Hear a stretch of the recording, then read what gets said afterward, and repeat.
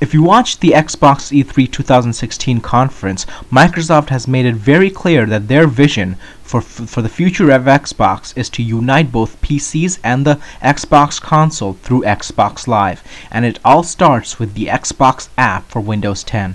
But it's nothing new. Did not start with Windows 10. In fact, this vision, this dream was announced way back 10 years ago. Stay tuned, and we'll go back in time 10 years ago when Microsoft first announced to the world their vision of uniting Xbox and Windows with Windows Longhorn. You're watching NazmusLabs. Before we get back to the main video, I just want to say that make sure to hit the like button and the subscribe button. This really helps the channel and shows your support, and also make sure you get my latest videos onto your feed as soon as they come out. So subscribe, and let's see what Xbox Live was like in 2006. So before we go back 10 years, let's see what we have now. As of now, we have this Xbox app on Windows 10 that lets me see my friends' activities, my own activities, the games I have played, my gamer card, my gamer score, my achievements, my history, my friends. I could also browse my own recorded games, my friends' recorded games, achievements, my collection, and as well as browse the Xbox Store or the Windows Store and buy games for both the Xbox One and the Windows 10 PC through Xbox Live. But this vision started with Longhorn. It might be hard to believe, guys. It seems like Microsoft is all in on Windows, starting with Windows 10. But Microsoft wanted to unite the Xbox and Windows long time ago in 2006. Now, it all started with Windows Longhorn vision. Windows Longhorn is a cancelled project. It's not a cancelled project. It's a failed dream. Microsoft wanted to make the best version of Windows ever. And it all started with the announcement of Windows Longhorn, which was to become a more advanced Windows that is connected with all your digital media in one place, and a totally new application framework. It was supposed to be great, but it failed because it was too much to do in too little time with not enough organizations.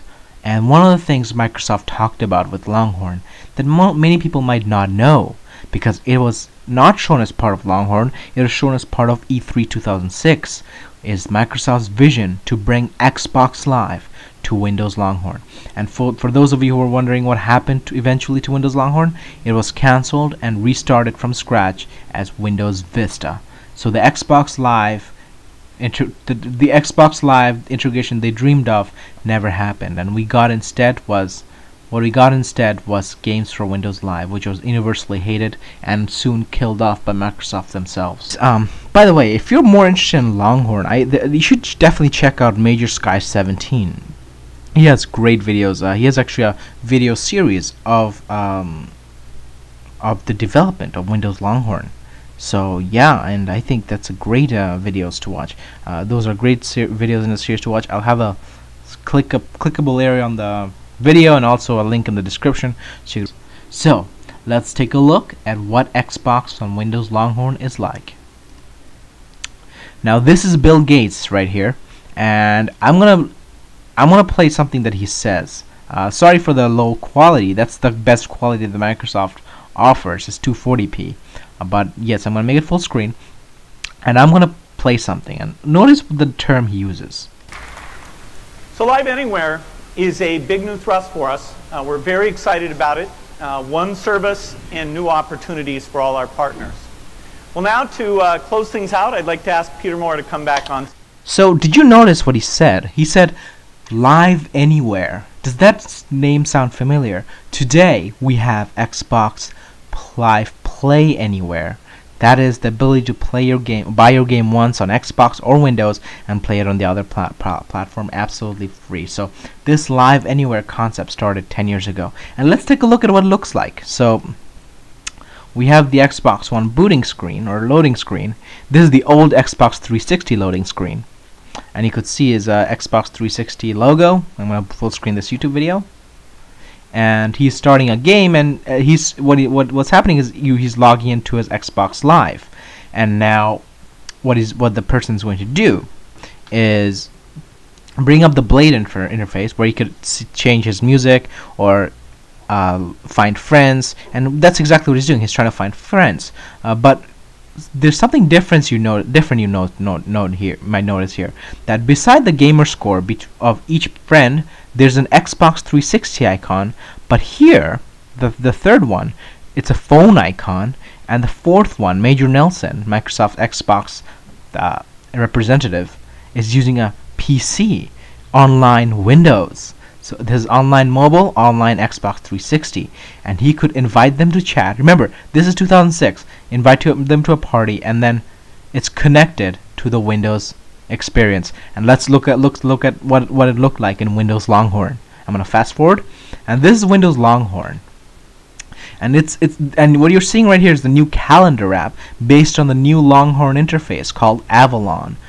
But as you can see here, there's a gadget and a widget for Xbox Live. He could see all his friends that are on the Xbox 360, other PCs, or mobile. It's hard to see because of the resolution, but that's what the person is explaining. And below that, he could pin his favorite friends, and he pinned Major Nelson. Or actually, no, sorry. I don't know if you could pin his favorite friends, but this is Major Nelson's PC, and he pinned his own gamer card. And as you could see, the invite popped in because the other person from the 360 sent an invite to this game, and he could accept it, deny it, or maybe later. It's hard to see. But when he clicks it, or it's Shadowrun, he could see the achievements for both him and compare achievements for both him and Major Nelson. And he could see the arrow interface with glass slides from the left. It doesn't load an app. It loads a side interface, side panel, just like the Xbox 360's Blades interface you saw earlier. And it loads it up. Let me go back a little bit. As if it's part of the OS. This is something that something like this never even came to the Vista, not even close. But this was the dream of Windows Longhorn. And now when he's logged in, he can play together, crossplay, just as they announced on the Xbox Play Anywhere initiative this year, 10 years later. Crossplay was eventually a thing for I think 1 or 2 games, maybe this game. And what they realized is that competitive games between the Xbox 360 and PC was very difficult, because if you had a keyboard and a mouse, you have you destroyed someone on the controller. So today, when they re-announced crossplay, they are more selective. The developers could decide which multiplayer modes they could play together between PC and consoles. So I think for Gears of War, they announced cooperative play on the Xbox and Windows cross devices. But for multiplayer competitive play, you'd need to be on the same device. And Phil Spencer also talked about that maybe in the future they're going to have like peripheral filters, so like you could only play with competitively with PC and console if they're both using controllers, for instance. And now look at this video. They switched to Windows Mobile, so this is predecessor to Windows Phone. And what he's talking about is playing his Xbox Live. You saw that Xbox One interface, and he clicked a game and launched it. And he talks about buying this game once. Let me go back here. He talks about buying this game. Let me unmute the video. And he talks about buying this game once and have it automatically on his other device. You see a custom-made, tailor-made marketplace where I can browse casual content, buy the content once, play it anywhere. See, buy the content once, play it anywhere. And this is so interesting because this is Microsoft announcing Play Anywhere 10 years ago, which they re-announced to this year, this week, in E3 2016. This is amazing. Here I'm playing Zuma. I picked up the game from when I played it on Xbox. I'm gonna move the video, but yeah. So this is amazing, guys. It is this was their dream, and as you can see, he's actually. I'm gonna fast forward.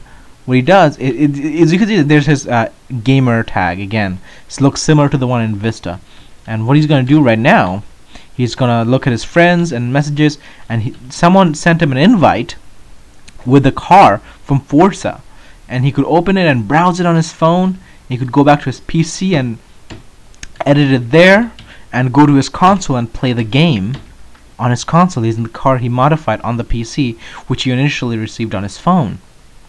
So this was very interesting. This is Microsoft's dream of making what happened today a reality, and there's reason for the failure. There was an interview why Phil Spencer talked about why it didn't work out, because Microsoft was worried about bringing all their first-party games like Halo 3 and Forza to the PC, Microsoft was worried that that would hurt their Xbox console business.